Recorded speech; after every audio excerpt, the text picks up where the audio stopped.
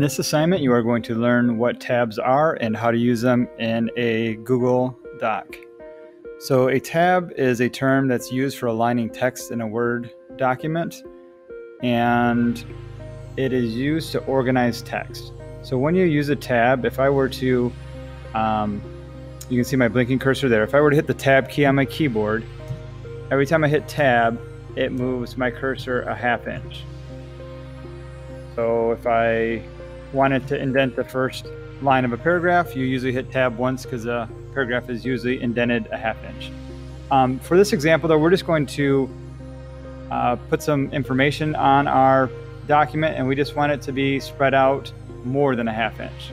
So the first thing we're going to do is go up to, we're going to change our line and paragraph spacing. So if you click on format and then go to line and paragraph spacing, it defaults to 1.15. Let's go to double, and now our paper will be double spaced.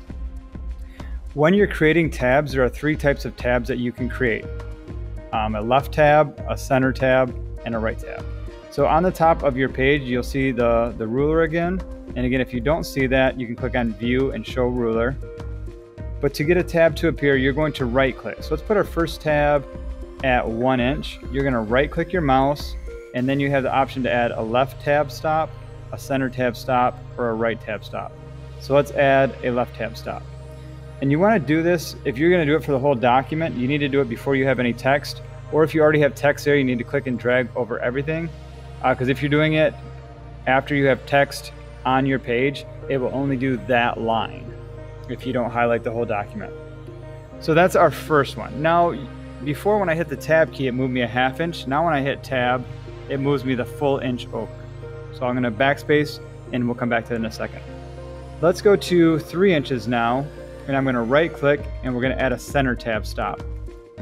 If you accidentally put it at the wrong spot, let's say right here, so if I click on it with my left button, it says 2.56. You can always drag it to where you want it.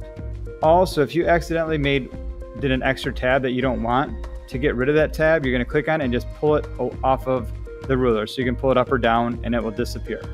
So anytime you accidentally get too many, you just need to click and pull them off and they'll disappear.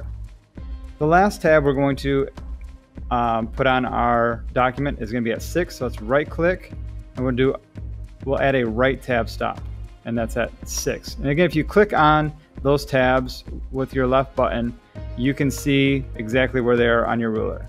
So now with our cursor in this first row, let's hit tab 1 time. It'll move us over 1 inch, and we'll type left, hit tab again. You'll notice it jumped all the way to the center of the page. And now when we type center, it's center aligning, and I'll show you what that looks like in a second. Hit tab 1 more time, we're going to type right. Now when I go back to my tabs, if I click on my left tab, you can see that blue line. It shows where it's lined up. All the text that I type will be left aligned there. The center align will go right down through the middle, and the right align will be on the right side of the text. Go ahead and hit enter, and now we're down to the next row. Hit tab again, and let's type left again, tab, type center, and then type right. So we're just going to repeat this 4 times, so we'll have 4 rows of text. So left, center, and right. Make sure that you are not using your space bar. You should only be using your tab key. All right, so now I can see that all of my left tabs are lined up at 1 inch. All my centers are center aligned at 3 inches, and all my right text is right aligned at 6 inches. So if your document looks like this, you may go ahead and turn it in.